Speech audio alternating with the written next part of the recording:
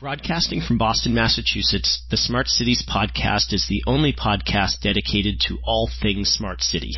The podcast is the creation of ARC Advisory Group's Smart City practice. ARC advises leading companies, municipalities, and governments on technology trends and market dynamics that affect their business and quality of life in their cities. To engage further, please like and share our podcast or reach out directly on Twitter at Smart City Viewpoints or on our website at www.arcweb.com/industries/smart-cities.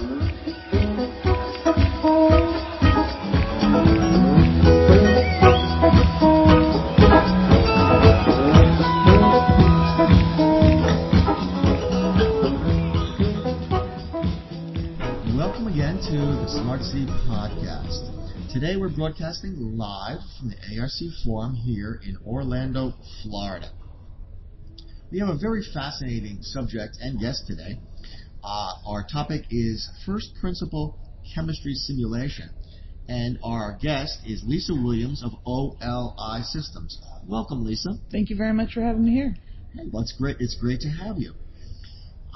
Let's just get started with a foundational question. Can you tell us a little bit about yourself and how you came to this chemistry simulation ecosystem? Sure. So I've spent the last year working with OLI, and OLI themselves have a very rich history of scientific research, bringing that first principle chemistry simulation to the customer. They've done the research, they've worked in the R&D areas, the simulation areas, and really provided it to this smaller niche, almost boutique group of folks. But in this last year, they've made the decision to go ahead and expand that out to the operations area. So being able to take those chemistry insights that maybe used to use as post-mortem on a piece of equipment and bring them over to the operations side to do prevention and detection of corrosion and scaling. Wow, that is fascinating. What are the challenges in this domain? So right now you've got a lot of empirical type analytics out there. They're taking all this information and they're doing correlations and trying to find patterns. But we're using first principles analytics here. This is science-based information. So trying to help customers understand the difference and be able to see the value of that prediction of, I have a corrosive environment occurring in my system right now. I need to take action now to correct it before I damage it. So stop driving looking behind and start driving looking ahead. Same with scaling. So Lisa, for those in our audience that might not understand what is a first principle, can you just give us a basic overview of that and why is that important? Sure. So on first principles, what we've done is taken a set of data and we've actually regressed that so that we can say these are the conditions that are occurring, through a range, and then these are the chemical reactions that are going to happen. So this is science-based, right? This is, again, not correlation.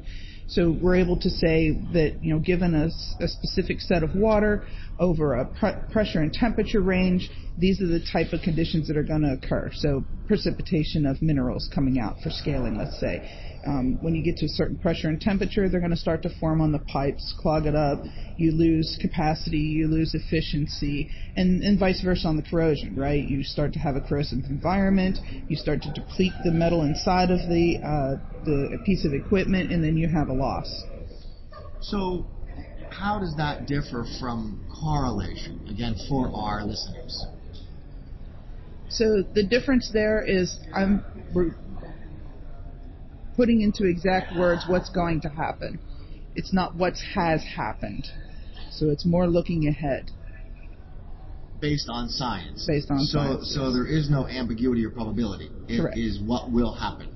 Correct. How does OLI Systems use all of this technology in various verticals? So we've got a couple examples that we've been working through recently and showing to customers on the scaling and corrosion side. One of our real powerful ones is overhead crude unit, right? We're being able to take the water analysis, the pressure and temperature, and create integrity operating windows out of that to say, here's where you should be driving the plant for the amount of wash water that you need and the temperatures that you want to run so that you don't create a corrosive environment in that overhead unit.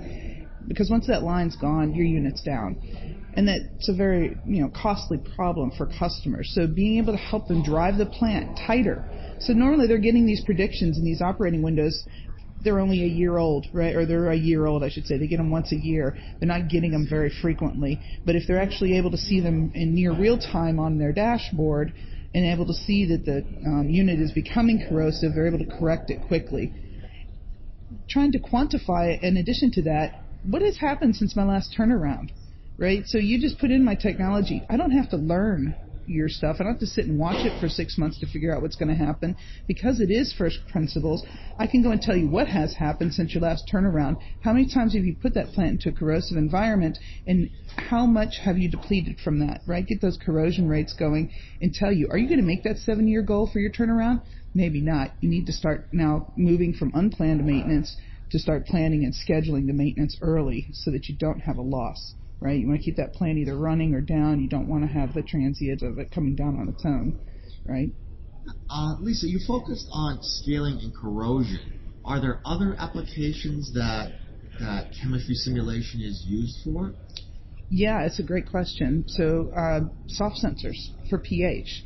We're able to predict pH in these environments with a higher accuracy and reliability than most probes.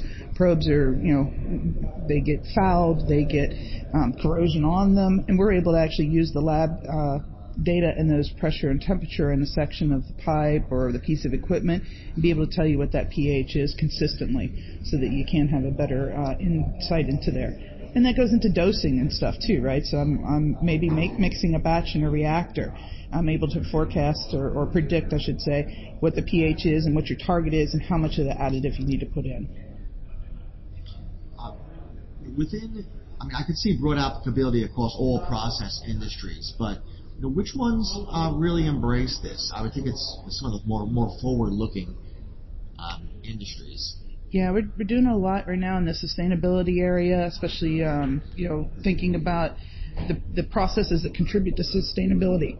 So we need batteries. So we're working a lot with lithium processing and trying to do that in a cleaner way and do the recovery. Because again, we're aqueous chemistry, right? So we want to get this out of the water. We got geothermal and things like that we're helping to do the forecast for. When's the right time to go collect that stuff out of your out of the system. That's very fascinating. Can you talk about, so if this would be geothermal plants that... Yeah, some of the research that's coming online now. So we're looking at supporting them on a design basis as well as the continuous operation. That's fascinating. And as well as recovering lithium in the water supply. In the recycling, yep, okay. In the recycling part of that, yep, is what I understand. So that's pushing my limits a little bit because I'm on the automation side. So right. We can certainly learn more from our scientists on staff. Yeah, I mean back to the process control industry. It's what are the major markets that you see for first principle chemistry simulation? Our strongest our strongest customers right now are oil and gas, right? So it's, scaling and corrosion and upstream, chemical dosing and upstream, being able to tell them what they need to put in the well in order, or, what the well situation is so that they can put in the right things.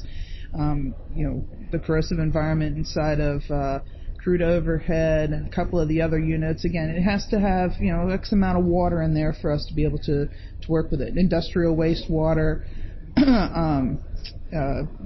trying to think of some of the other ones off the top of my head all of a sudden. But lithium, mining, power utilities, anything with a heat exchanger, right? Being able to help you understand what's happening inside that heat exchanger in a chemical sense so that you can get back your efficiency, right? Because you're trying to exchange that. And if you got fouling inside, how do you treat it? And that's where we can help with that as well. Great.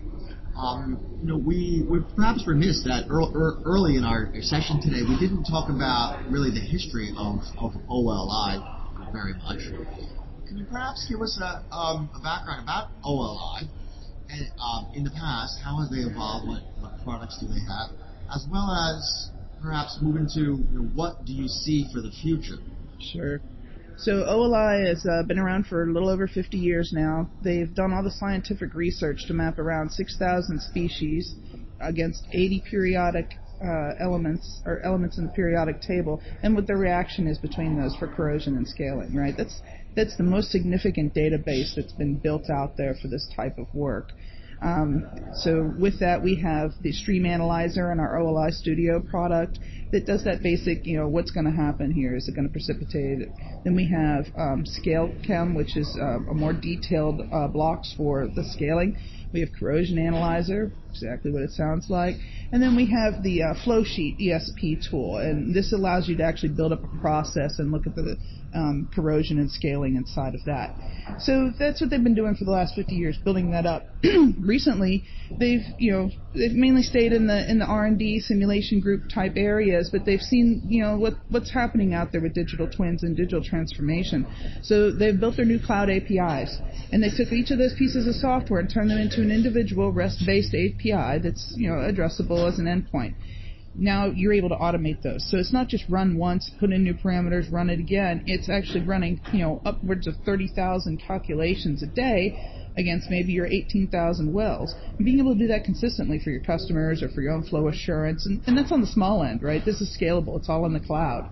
So they are looking forward to, what the future is with digital twins and providing that information and seeing that operations can benefit greatly from these monitoring type situations when we employ the cloud.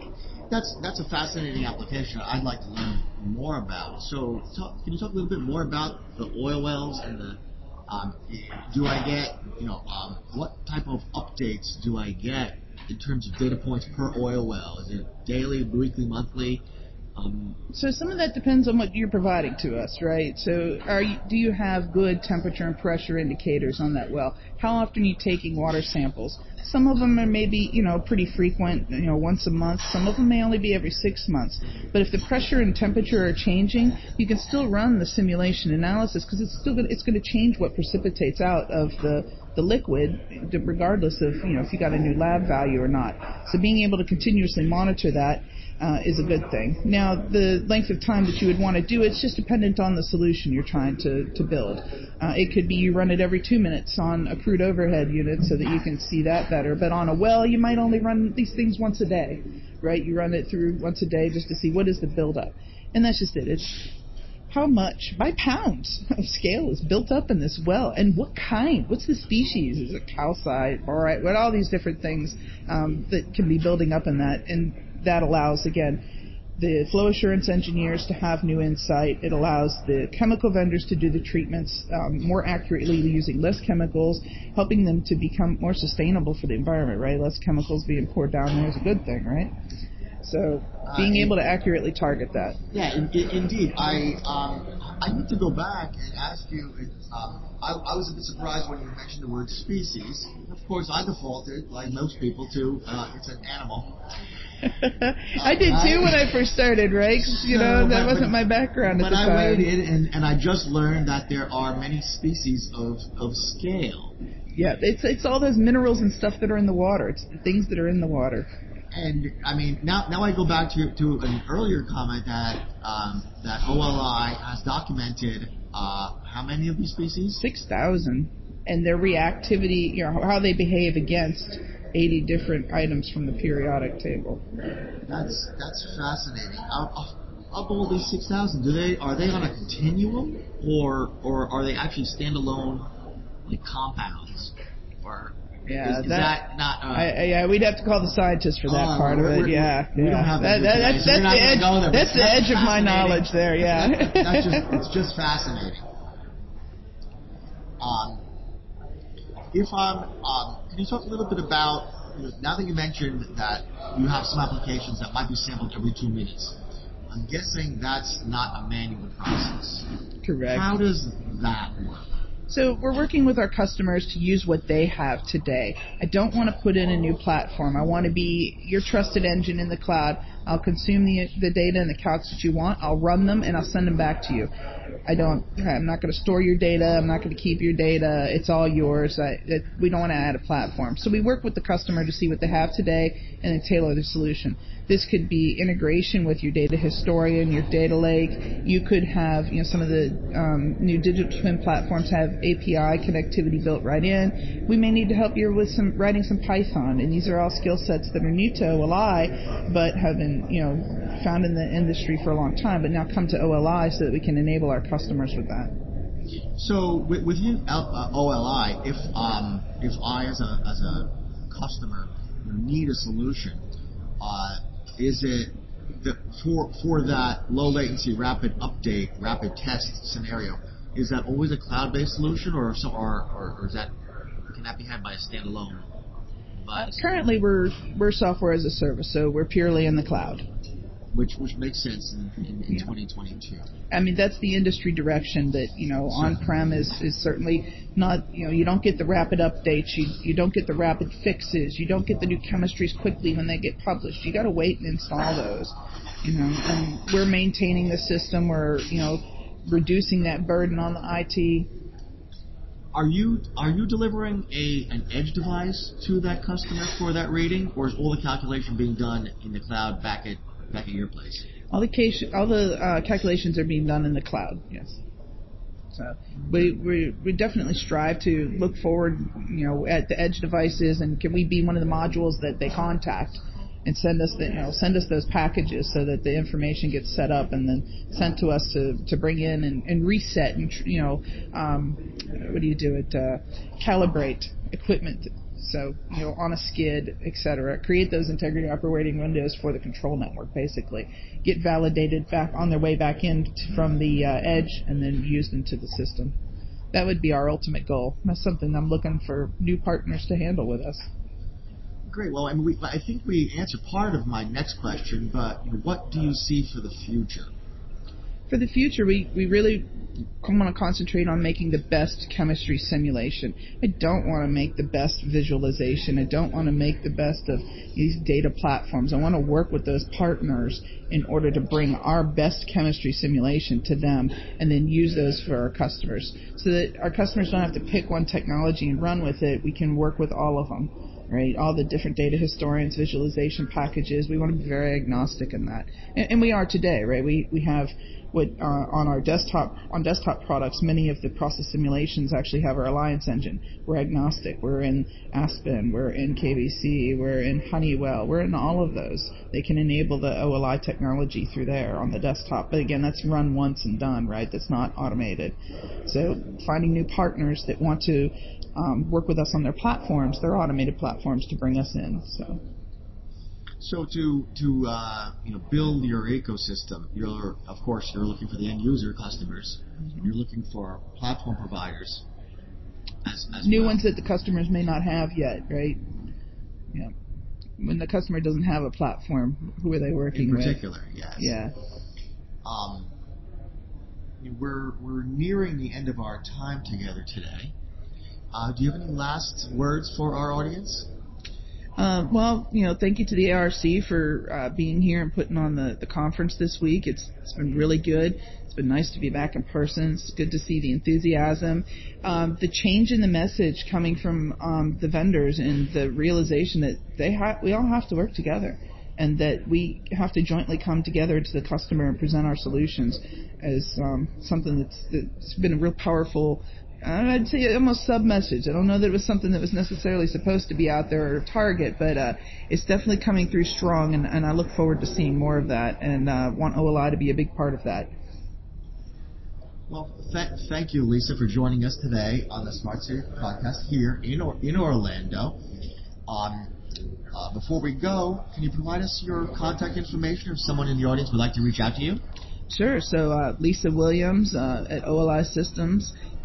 You can reach us on the web. We've got our contact page. It's olisystems.com, or you can find me on LinkedIn, Lisa Williams with OLI Systems.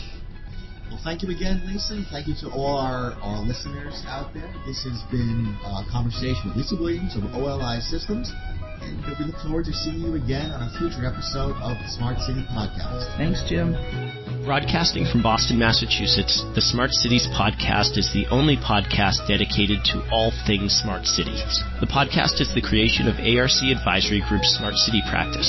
ARC advises leading companies, municipalities, and governments on technology trends and market dynamics that affect their business and quality of life in their cities. To engage further, please like and share our podcast or reach out directly on Twitter at Smart City Viewpoints or on our website at www.arcweb.com/industries/smart-cities.